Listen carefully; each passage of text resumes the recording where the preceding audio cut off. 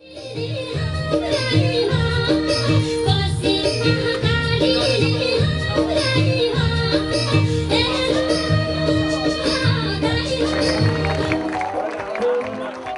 1975, the United Nations began celebrating International Women's Day on 8th of March.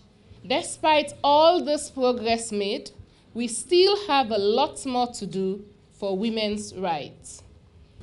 On International Women's Day, we reiterate greater participation of women as one of the necessary conditions for Inclusive Agenda 2030. Each one of us is needed in our countries, communities, organizations, governments, and in the United Nations to ensure decisive, visible, and measurable actions are taken under the banner Planet 50/50, Step It Up for Gender Equality.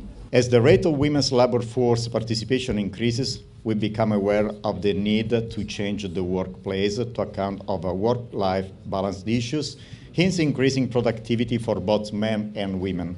UNIFIL Resource Center is an example of this.